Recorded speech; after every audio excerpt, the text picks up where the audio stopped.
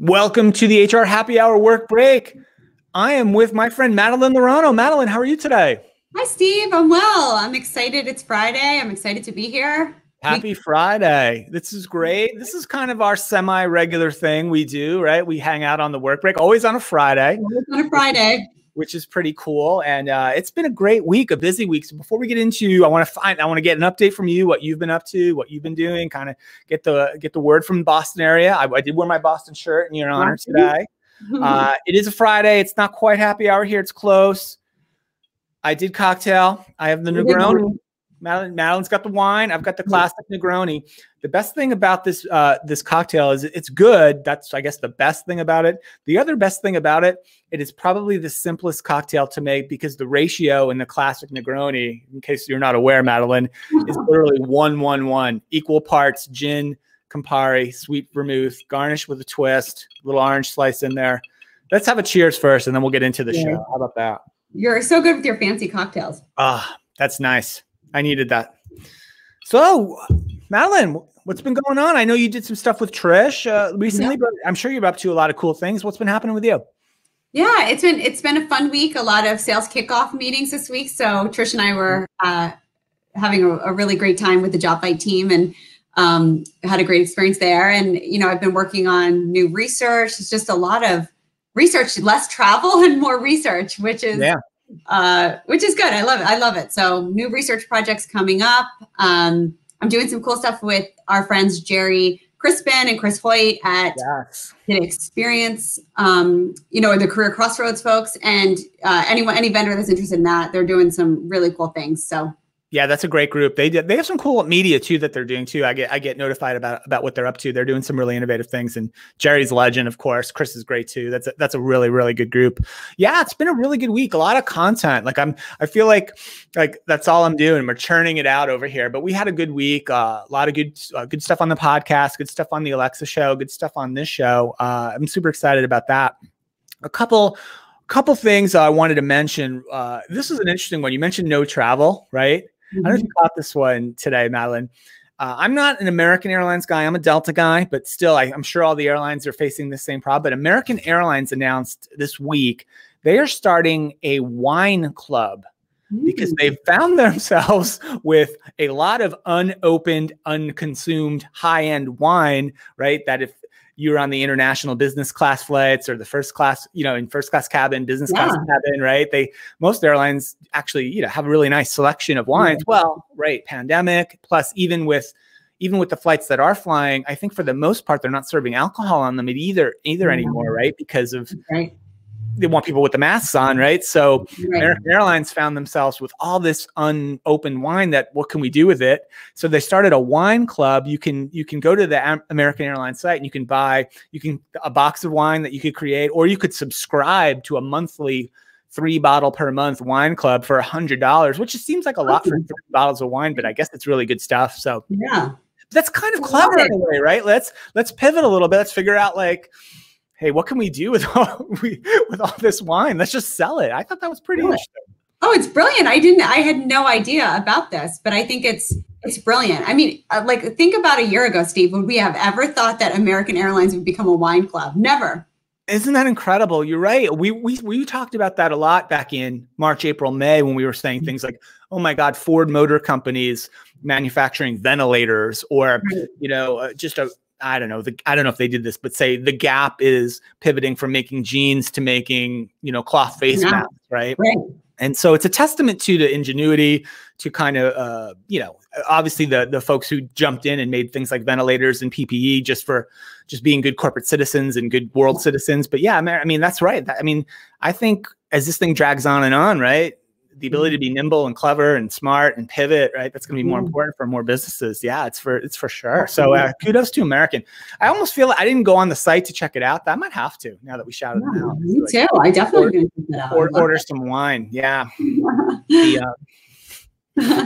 There was some sad news today. I must share. And I want to just share I'm going to do 2 sports stories if that's okay. I shy away with it, Madeline, when I'm on with Trish, because I'm not sure she digs all the sports stuff, but I think you're cool with it. One sad and one just kind of funny one. the sad story is, sadly, Hank Aaron passed away. I know. Recently, or maybe even today or yesterday. And he was a legend, right? Legendary baseball player. He had the all-time home run record, broke Babe Ruth's record back in the 70s, the early 70s. I feel like, I don't want to say exactly how old I am, Madeline. I feel like I remember that, though. I remember the home run record-breaking thing from my childhood, and that being a big deal. And the funniest thing about that, too, was if you watch 74, right? Yeah, I was alive. I'm not going to say how old I was. Young pup. But, a baby. Right. I was told the story. I was one. So, but when you watch the clip of the home run that broke Babe Ruth's record, it's funny. He hits the home run and he's rounding the bases, doing the home run deal. And these two randos out of nowhere just hop the stands and are kind of running the bases with him. They want to congratulate him. It wasn't like a mob scene on the field, but these two jerk-offs like who got onto the field. I couldn't imagine if you tried that today. Like never.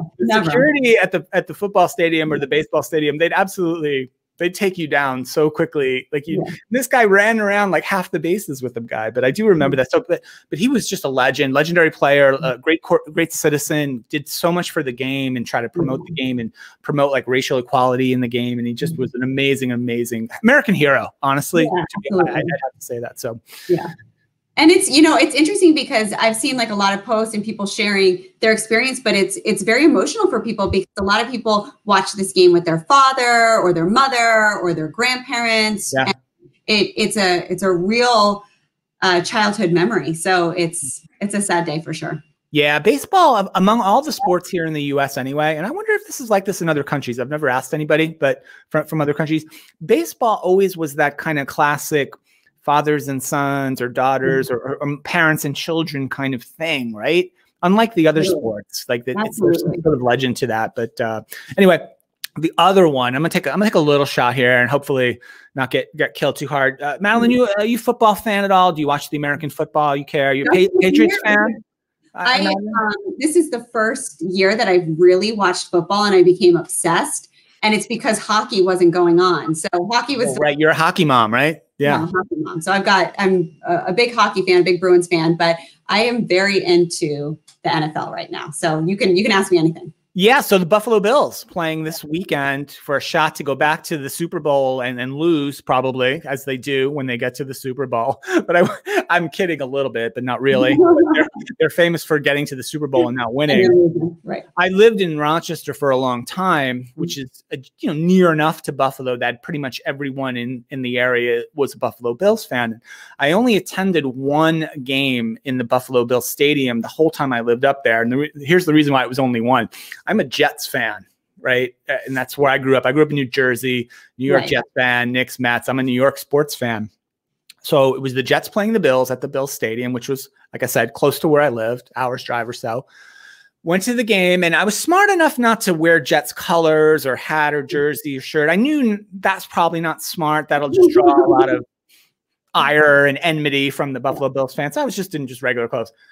At any rate, early in the game, I was sitting down in the lower section near the goal line, right? So semi-good seats, maybe not really. But anyway, the Jets early in the first quarter score a touchdown like right in front of the goal line where I'm 10 rows up and seated. And I couldn't help it. I was a big Jets fan at the time. So I did one of the, not a full-on celebration, but half-hearted, right? Within 30 seconds, I feel an impact. And I feel cold, wet liquid running down my back. I absolutely got hit in the back of the head with a pretty full beer. Oh, that's luckily it was a plastic cup full, like it wasn't a bottle or anything like that. And I knew two things I learned. One is be careful what I do the rest of the game. And two, like, don't turn around, don't confront anybody, because I just had to take my medicine. But because there was no way I was coming out of that in one piece if I attempted. Hey, what are you doing? So, the Buffalo Bills fans are crazy. That's the point. I think they may be among the craziest fans in the entire league. I don't know. They got to be right up there. Everything, right? This is a big year if the Bills make it. Yeah, I'm kidding about them a little bit, but it kind of be nice to see them win. They've been sort of a tortured franchise for so long, and the other teams who are in the mix, I think they've all kind of won semi-recently. right? Yep. Probably. Kansas City. I mean, it'll be interesting if Patrick, I don't know, I haven't followed this week, but if Patrick Mahomes is out for the concussion, the Bills really do have a shot. So yeah, that would be pretty exciting. So yeah, good stuff. I have a question for you, Steve. Yeah. So have you been following the Bernie memes? All the Bernie memes being shared. So I'm aware of this. I'm usually not dialed into internet culture so closely, but this particular one I did. I saw one with Bernie. Oh God, where did they put him? Oh, I'm forgetting now. It was pretty fun. Oh yeah, the ghost scene with Patrick Swayze and Demi Moore. They put Bernie's head on Swayze, and they put the mittens on where Patrick was doing it. I did see that. It was pretty funny. Yeah, hysterical. I was going to ask you what your favorite was. That's the one.